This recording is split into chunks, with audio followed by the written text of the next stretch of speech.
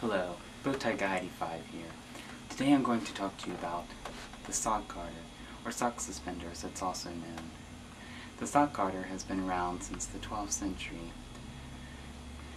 Back then, it was an accessory used for fashion and function, made of a lacy material that looped through the sock and tied with a bow.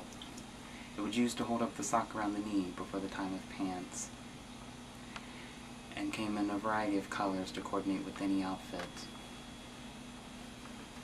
With the invention of the trouser, they became just about extinct among men's fashion, but remained with women's fashion. It wasn't until the invention of the suspender in the 1800s and elastic around the early 1900s that they re-emerged. Once socks were worn lower, the garters were reinvented. Usually out of an elastic material, they would fit around the calf or up on the leg, and they had clips that would fasten to the sock, like this.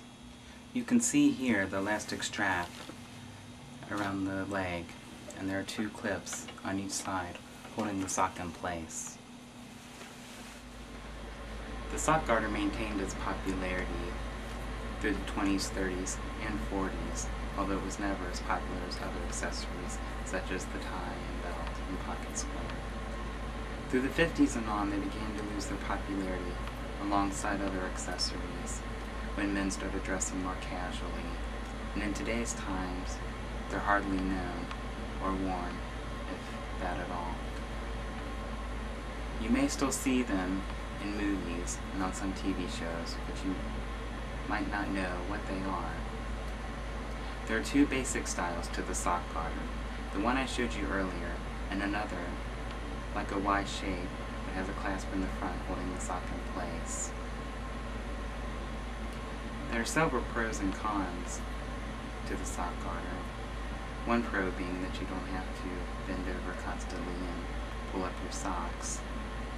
Although some men do find them uncomfortable, I think it's a lot better than having to constantly fuss with your socks throughout the day, but you can be the judge of that.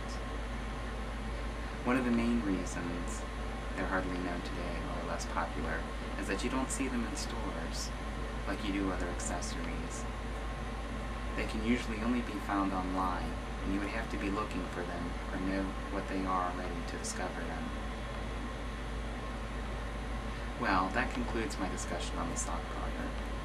I hope it has been very informative for you and has inspired you to check them out for yourself.